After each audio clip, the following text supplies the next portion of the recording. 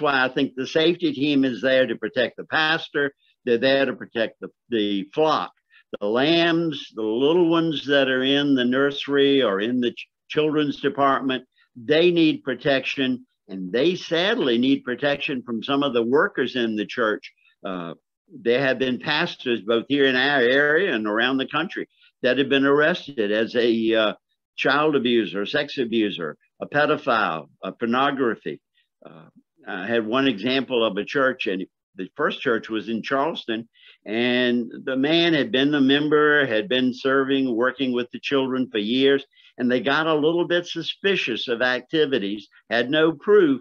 So instead of saying anything, they moved him and put him into an area with adults, took him away from the children, and he got upset and he left the church over it.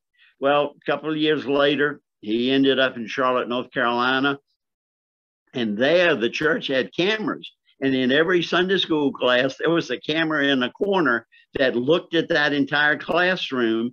No bathrooms or no, private personal areas, but it looked at that classroom so that someone would know that they were watching, being watched.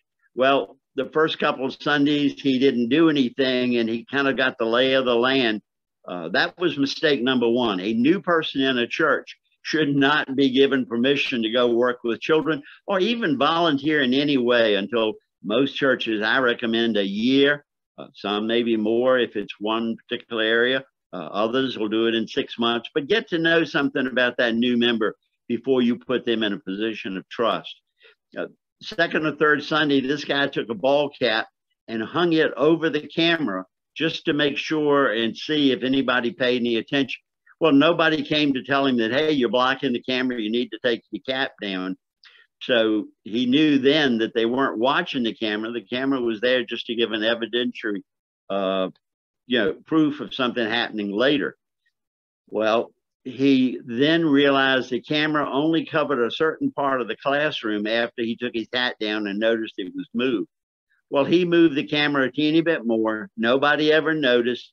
And then he started to commit his immoral and illegal acts in the corner of the classroom that nobody could see on the camera, even if they watched. Well, once they got a report from a parent of something the child said, they went back and looked at all of this video, saw that the cameras had been covered and then had been moved. Too late to prevent the abuse of the child, too late to do anything other than get rid of the person.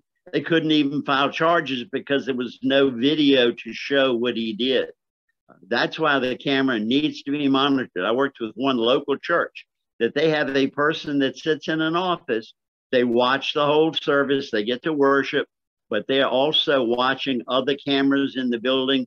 And we encourage a church safety team should have at least one person on the outside, one person at the main entry door, and every other door is locked.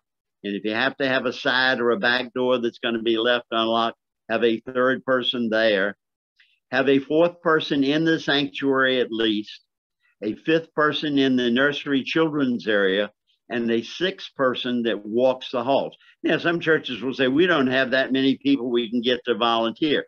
Well, you may have to modify it and combine a couple of those roles.